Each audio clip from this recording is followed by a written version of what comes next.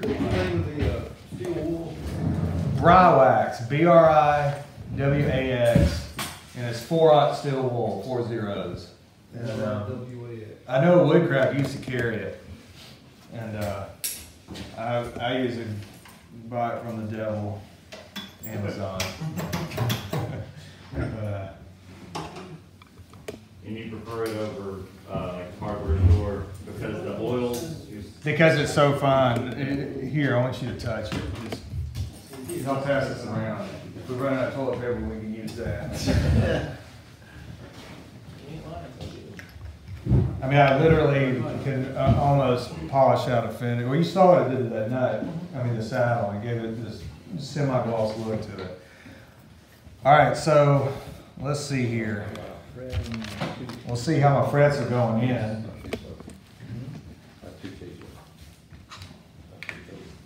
I'm measuring 45 on this, 45, well, maybe 46.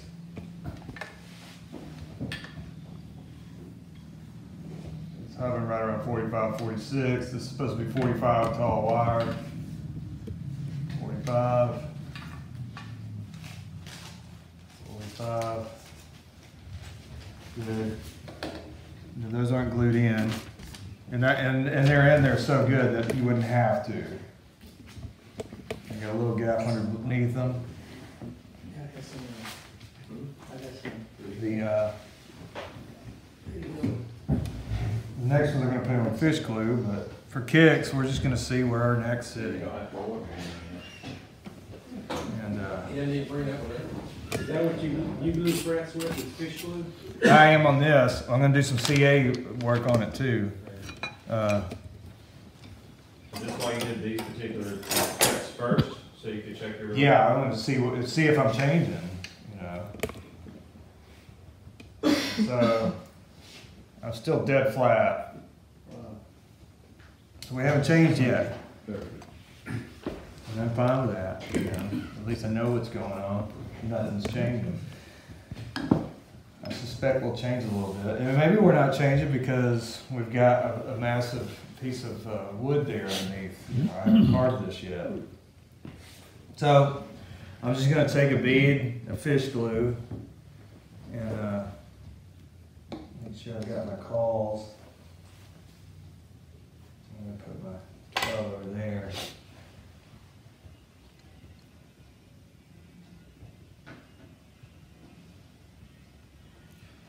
My bead in there. Squeegee it off. Is fish glue clean with water? Yes, it is water soluble. But no need to heat it. No need to heat it. You don't have to heat it. That's why people are using it instead of pipe. Yeah. That's why it's so convenient. You don't have to heat it, and you got plenty of glue time. Like I can sit here and fumble around. It doesn't matter. Now I'm going to put it in with that.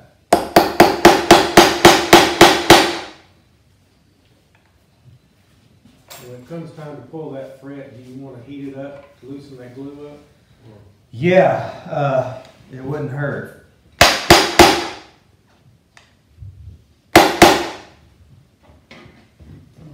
You didn't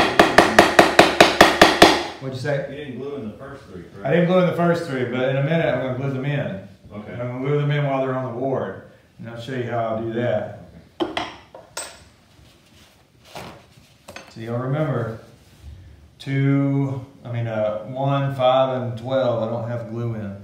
But I want frets on either side of them before I glue them in. And you'll see why in just a minute. Having a fret on the opposite side of each one, I won't be able to do it because that's the first, but I'll be able to get one side. Gives me something to scrape off of. It doesn't make any sense until you see me do it. I'm going to just kind of wipe this up. Now, the only drawback of this, I'm introducing water onto the neck. Yeah. Raise the grain. It's going to raise the grain. That's good because I didn't sand very good. You know, I did a horrible job sanding the fingerboard. I took it up to 120 and I did a poor job with the 120. Just kind of skirted my way through. Is that what the razor blade does later on? Yeah. So I'm just cleaning off the excess glue. All right, what do y'all wanna do next? 9. Which, fret? 9. We'll do Split the 9. difference. That sounds like a good one. 5, 6, 7, 8, 9. Do you generally move in a particular pattern? I just kind of work my way in. Now this next time I might just go straight beside my 5th. And I'm just seeing how it compresses out, if any. And I may not do anything about it. If it compresses it out, I might decide, hey, you know, but I'll try to take a mental note, you know, for just future reference. Thanks.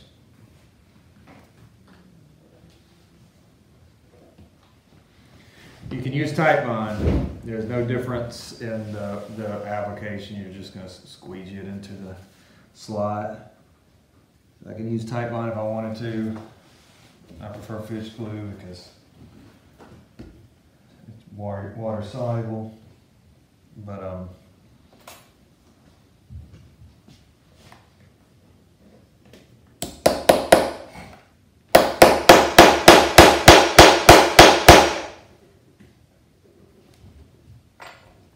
now here's another good thing that this is doing when you use a glue like this.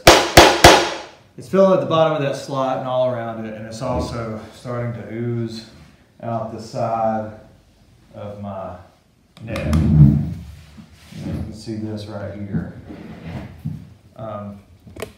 If I just decided to leave that and go on about my business and wait until tomorrow to clip the fret ends, then in a lot of cases we may get lucky and it just fills everything in on the side, so you have this nice flush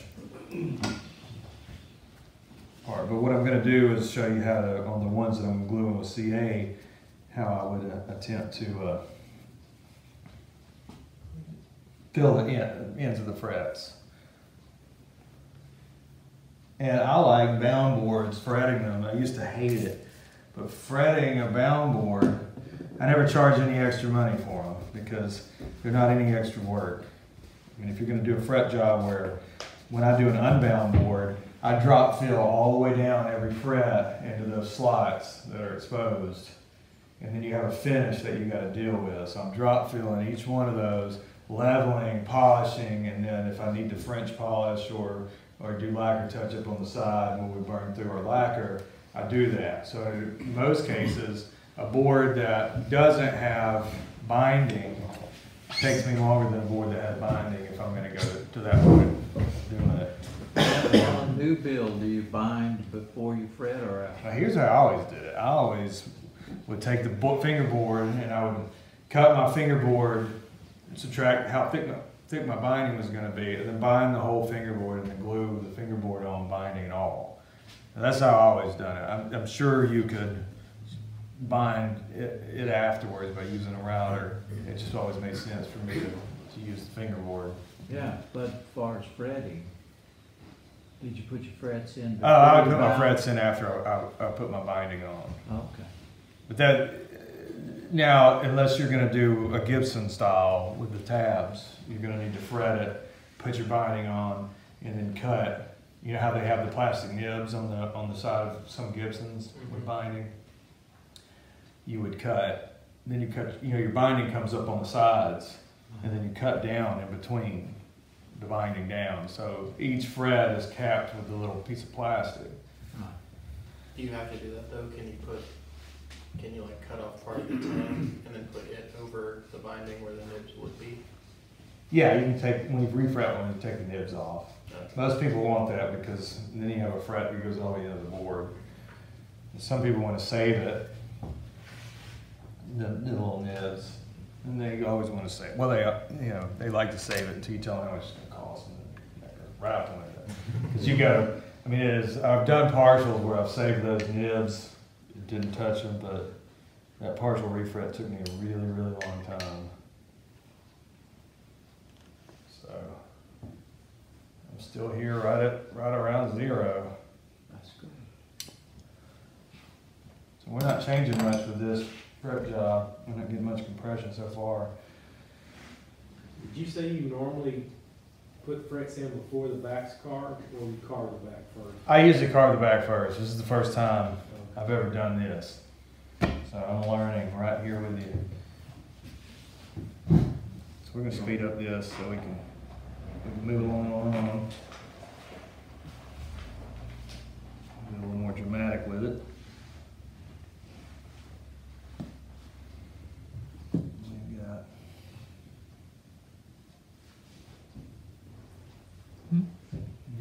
No.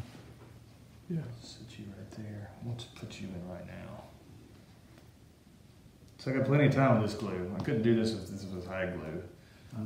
This would be a situation.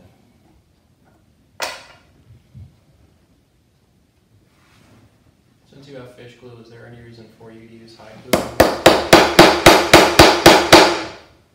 Yeah, I trust high glue. And I trust fish glue so far because it hasn't let me down. But I've only been using fish glue for maybe 3 years, 2 years. So it makes me a little nervous So sometimes. the braces haven't come loose where you use fish glue. Not so far. I don't know that for a fact because, I mean, let's say I glued in someone's brace and they were like, "Ah, this thing came loose." And then they were mad at me and never came back. I mean, Yeah. that's a possibility, you know. Or, you know, those guys down there at that shop, they're idiots, they don't know what they're doing. That's always a possibility. That's my fear. Like if, you know, I'd like to hear some feedback if something doesn't come out right. 'Cause one, I would like to make it right. Two, you know, I would also like to know so I don't keep making the same mistake over and over. Right. So far, all the stuff that I've experimented with, it's been fine. Does fishing get hard to crystallize like? Yeah, it reminds me a lot of high glue. Almost identical except for the scent.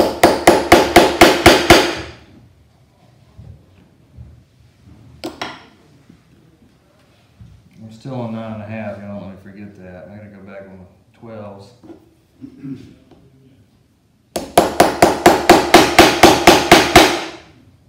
If you're doing a brace repair on a high glue build, would you prefer to stick with high glue, or would you consider fish glue? If I'm doing let's say I'm doing a vintage Martin or Gibson, and I can get to that brace fast and get it clamped up quick, I'm gonna use high glue. I'm gonna use high glue if I'm gluing a bridge on a vintage Martin or a Gibson or any other make that would be that way, because unless it was a tricky glue situation and I knew I wasn't going to have enough time.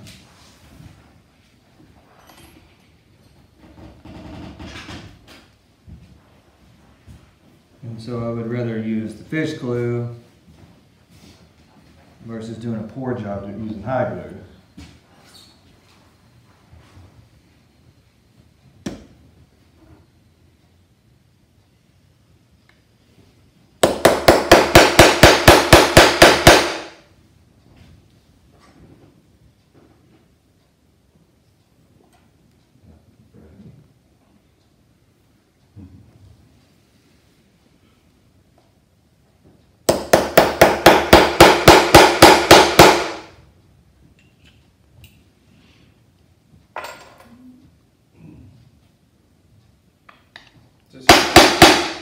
You say? Is this your 12 now? Yeah. Yeah, I've switched to my 12 now. I was on my 9.5.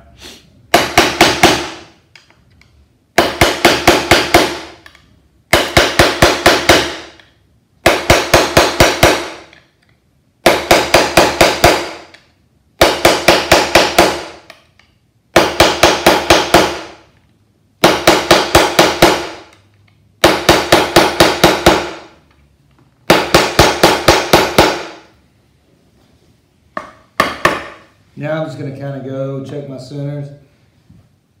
I can tell all the 9.5 really put it on in there.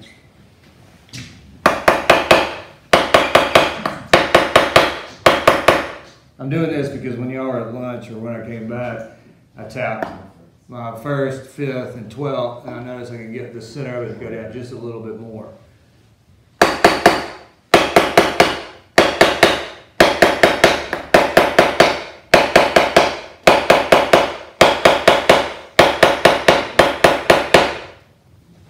All right, I'm gonna wipe all this glue off. Then I'm gonna glue those in with the CA. Thank you. On that end. You could have rubbed glue all over it.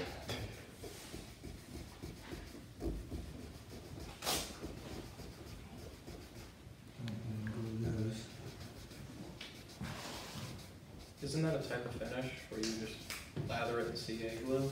Yes. It didn't like Jaco Pastorius do that? You can, yeah, I don't know, but I know that with this glue boost, there's guys that are showing you how to do finishes with it. You know, rub it on the finish and. Looks real glassy, doesn't it? Isn't that what it gives? Yeah. Flex seal. Which one is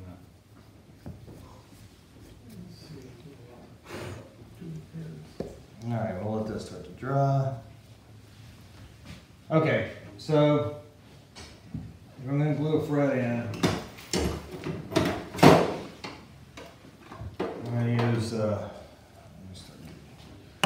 we're gonna have 10 CA.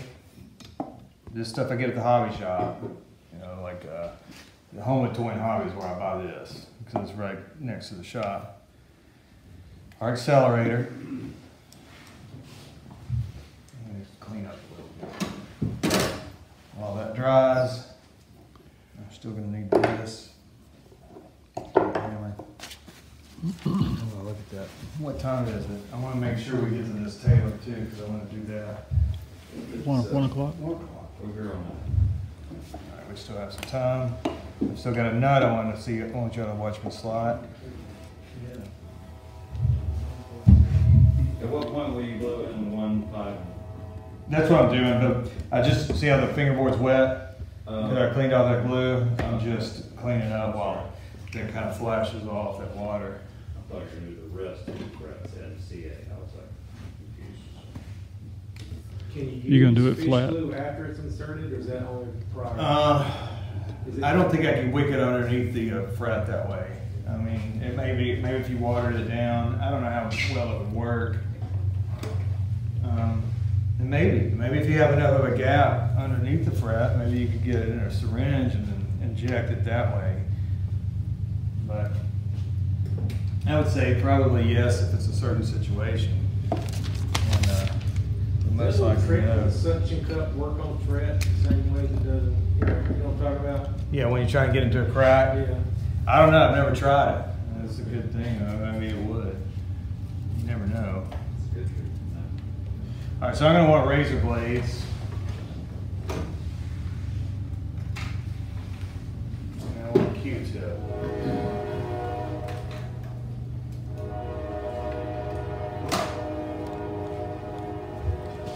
And I want some naphtha.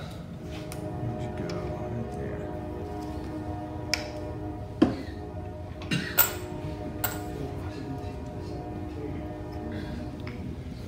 Let me get all my stuff ready. I don't necessarily have to have this if I want to. It's ready. I'm not having to press anything down because they're seated really nice. I like it. Is it gonna lay flat like that when you do it?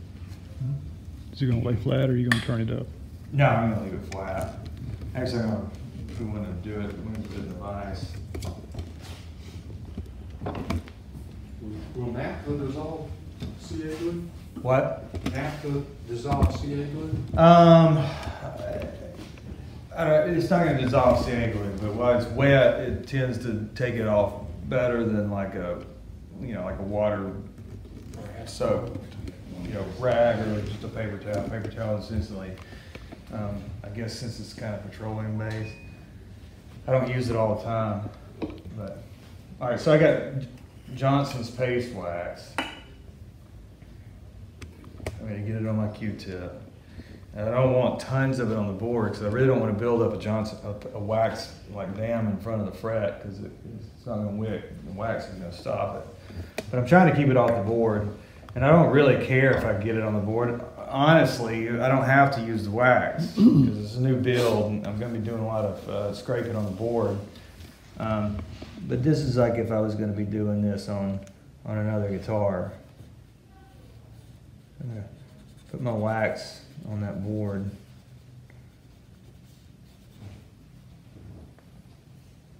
Might as well. Sometimes I only go in one side, and sometimes I go on both sides. But I'm going to wax both sides in case I feel I'm not getting... Sometimes I'm disappointed because I don't feel like I get it really wicked in there. And as long as the fret's holding, I don't worry too much. Then I'm going to take my... I'm just wasting paper towels like crazy. A good thing to do is take a paper towel roll. A lot of the times I do this in the shop. I walk over to the bandsaw and I cut it in half. You know, and then it's really good if you've already got the selected size. I figured that out one day when I came back from the grocery store. My wife goes, "Why didn't you get the selected size?" And she was yelling at me. So I just went downstairs, went, put them both on the roll right next to each other in the kitchen. I was like, "There's your selected size." I bet you're pretty. She just rolled her eyes. Make sure you turn one the wrong way. So I'm going to get my naphtha on the rag. I'm going to make sure that my CA here is working. And I'm just going to run it down the side of that fret. And so I'm not getting much wicking action going on. But I've got such a tight fit to that board. Yeah, that side's starting to wick through. And then generally it'll wick underneath your fret. And that one did some. Then I'm going to clean off the excess. Because it's thin, it sticks down there? Yeah, and newer your CA is, the better it's going to work. The more it sits in a shop around your house. So if you don't use it a lot, get the smallest bottle you can. This has been sitting around already about a month. So if I bought this morning, just opened up, it may wick even better.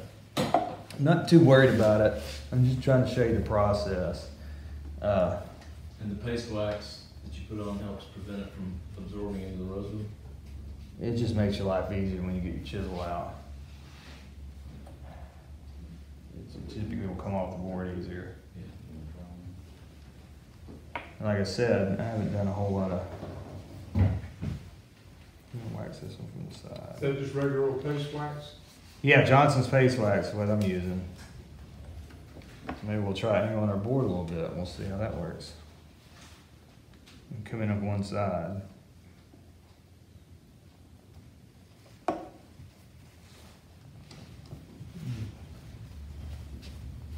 This worked out good as far as seating these frets, because it doesn't want to go underneath that.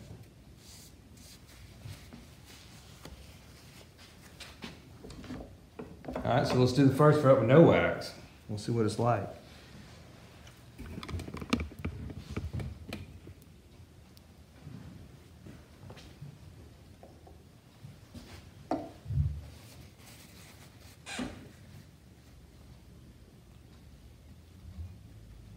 And I'm just soaking up the excess. That's what, Gluing it to it. yeah. I didn't have naphtha on there, that's why. That's why I use naphtha. All right, so now we got the glue all over there. And we want to get the glue off of it. We want a sharp chisel. I don't have much glue on there because I kind of wiped it off. I like my chisel, this chisel. And so I'm going to go through here.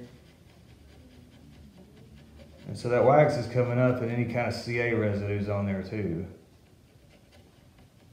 I'm trying not to take any wood off.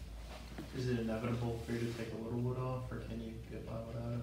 I've gotten by without it and I've made the mistake of taking wood off. Scallops in it. There. I don't like it when it happens. what's his name? You know, we would paint and he'd say, happy little mistakes. Ross. Yeah, they were sad mistakes. Happy little Fritz. So it was much easier to get the glue off of that side than it is this side that I didn't use the paste wax. See the difference? Yeah. See, I'm almost getting into wood at this point. I did a little bit right there. I just went to this side.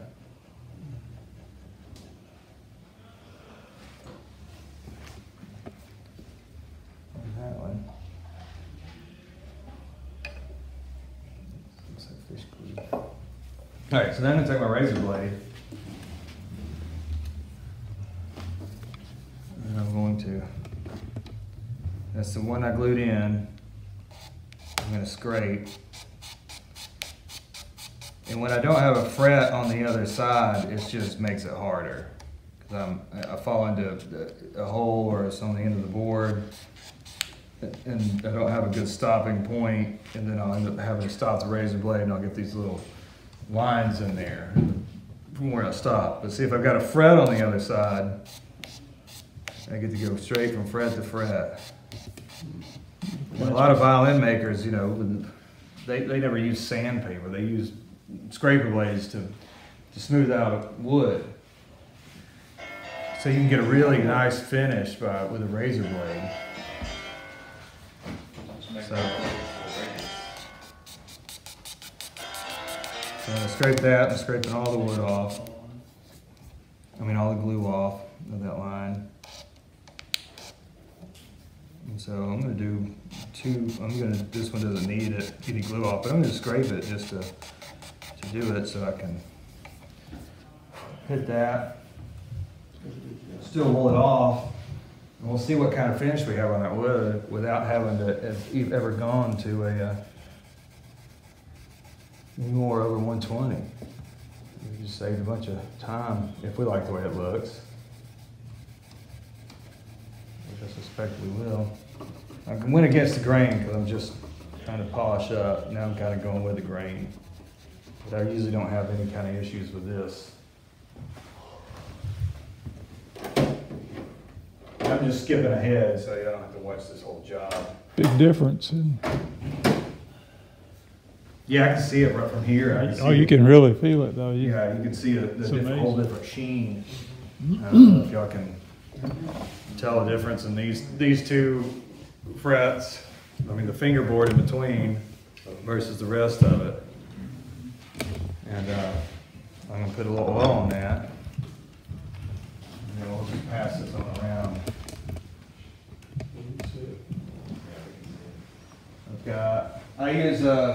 I use butcher block oil, mineral oil. Lim oil is, I think, from my understanding, is mineral oil with additives to it, which is fine.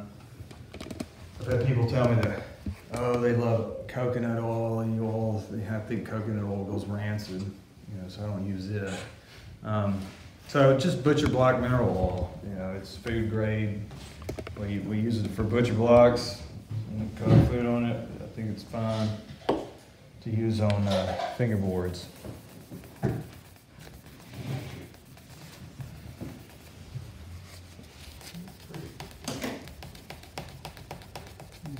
really makes that roasted.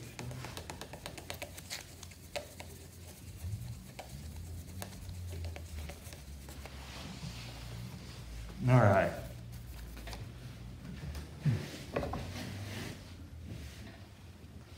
So far I like that.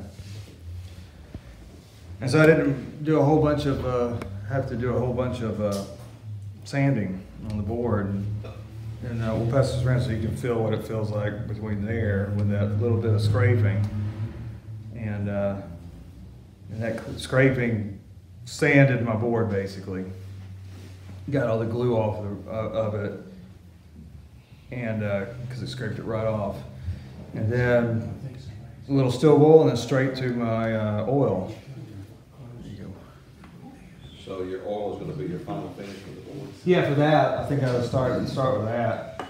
Yeah, I really probably wouldn't put anything else on it since it's rosewood.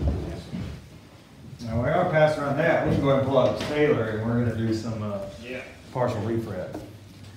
The binding and get those frets in there so we can do some,